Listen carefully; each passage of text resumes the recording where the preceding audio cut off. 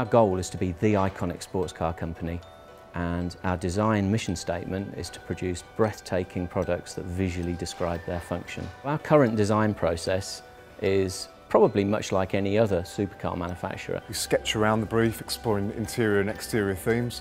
From that we typically go into CAS, which is computer-aided surfacing, or into clay models. They'll start to develop it and give it some 3D texturing. We use a power wall throughout the whole process. Power wall being a full-size screen, it's back projected. We can actually show the car on the deck at ride height, so we can get a very realistic understanding of what the car's going to look like on the road, basically. We can spin that model round, we can look at all views of it, we can zoom in on it. So the next stage then is to turn the digital models into a physical model. We usually do 40% scale models to start with, but it also scales up into full size when we've chosen the single theme.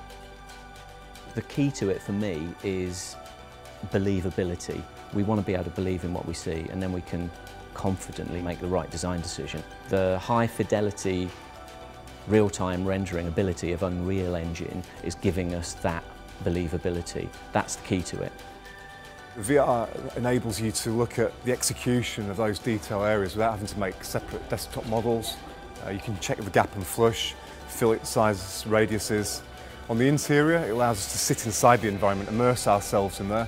And with the tools that we have, we can actually check reach zones, head clearances by combining VR with some physical elements. We can be walking around a virtual car and making very confident design decisions because we've got something that is very, very believable. We've got a good design process that works well, tried and tested. We believe we can now improve on that by using Unreal Engine.